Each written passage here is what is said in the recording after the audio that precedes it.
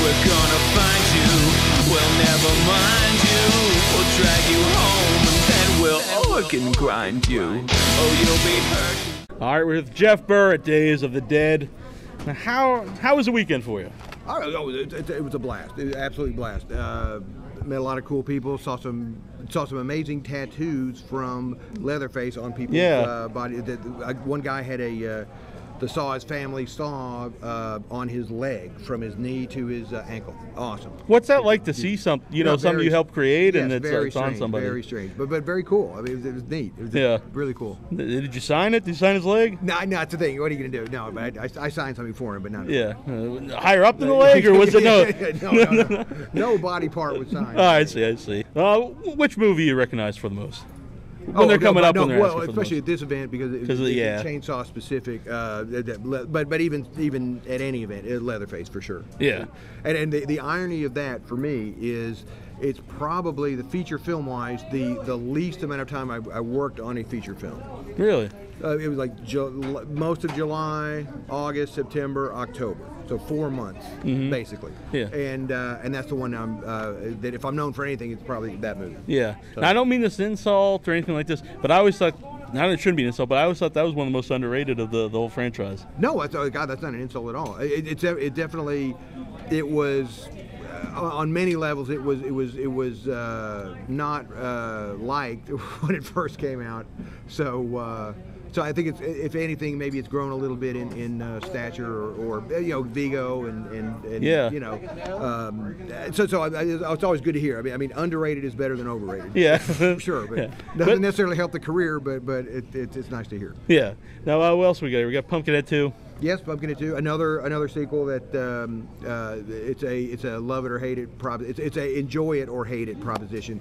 Most people that really love the first Pumpkinhead and are huge Stan Winston fans cannot abide by Pumpkinhead 2. So it was much more of an out and out man in a suit monster movie. Yeah. Is that hard to come into a movie that a franchise already established? And I mean, yeah, it is on some level. Well, here's the thing: the movies I did that were sequels, almost to every one of them were very, very much lower budget than the original and shorter schedule. So you were working at a disadvantage. So on a production value level and a budgetary level, but I never really felt pressure. Oh, I've got to maintain the integrity of Puppet Master. Right. So it's not.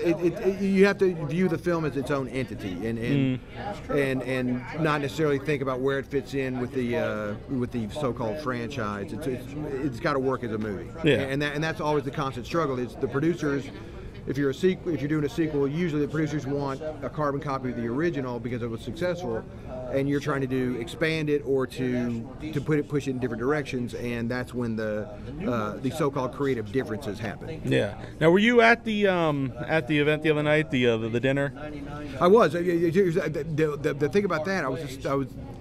It's sad because I would love to have been able to talk to a lot of people there, and just the seating was such where you really couldn't, circulate in the room, because it was such a cramped thing. But yes, that was an amazing, just a pretty funny, amazing event. Just almost everybody, with the exception maybe of Toby, was there. And for a fan, I mean, that would be something that's probably a once in a lifetime thing. That's exactly what I was thinking. I go, but when is the next time this is going to happen? Yeah, and never. Maybe never. Right. Exactly. No, I'm actually a big fan of the Puppet Master films, up to a certain point. Yeah, but I understand. Yeah.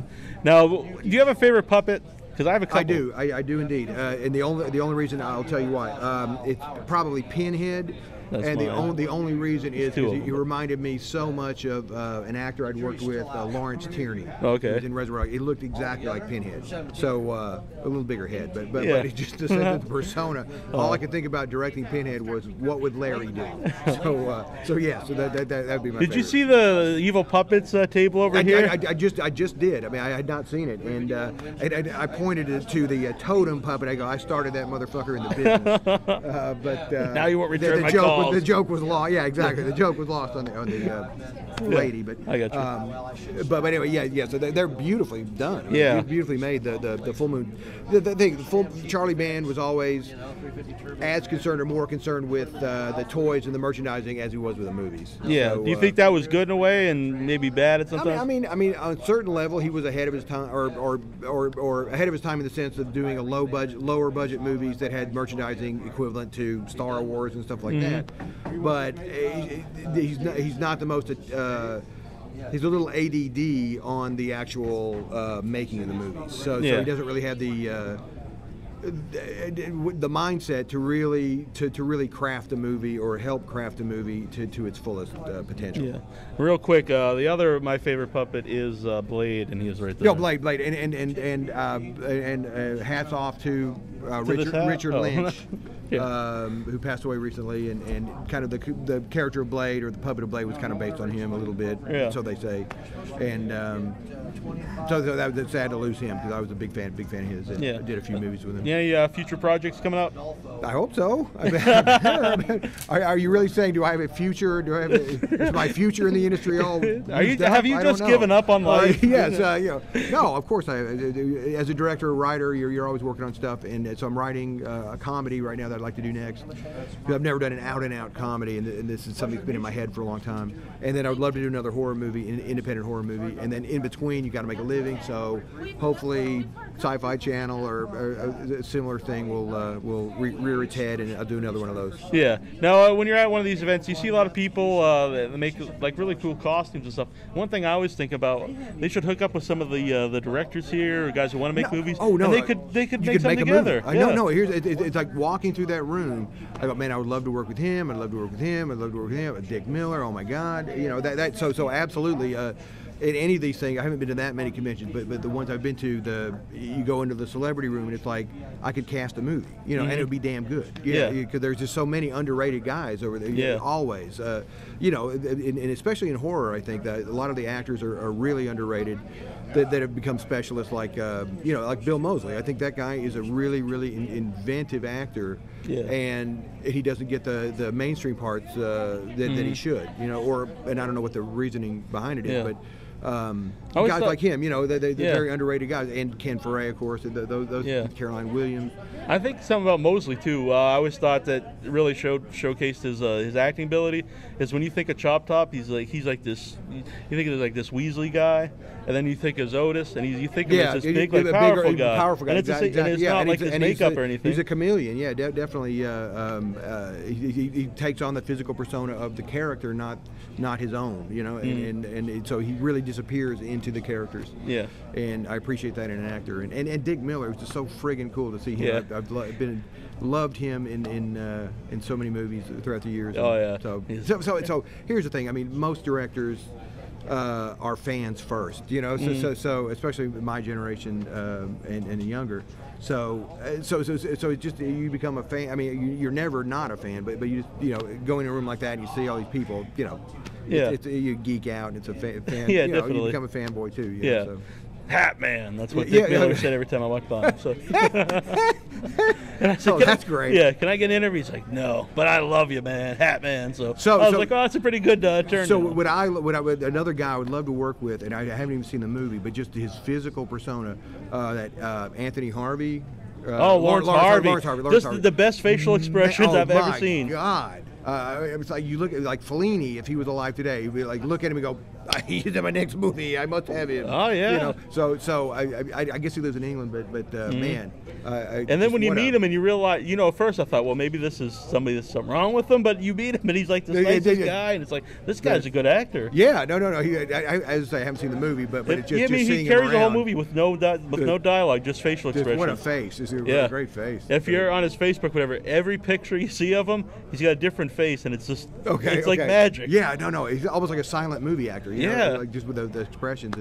So anyway, so that's another guy. He's in the old brain here now. See, we're fans here too. We're getting excited just talking about it. Well, I want to thank you for talking to me. Oh no, my pleasure. My pleasure. Good times. All right, thanks. All right, Hat Man. Yeah.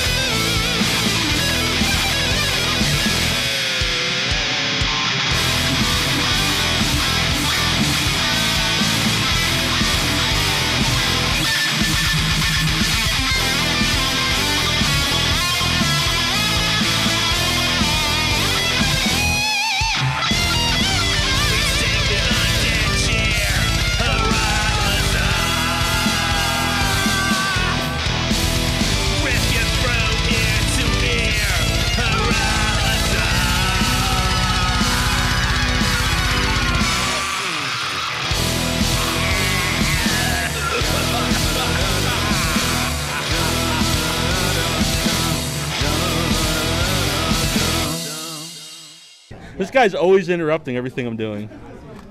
So, Let's that guy with that curly mustache. Someone just come and cut the edges off. I don't know. Thanks. I see it.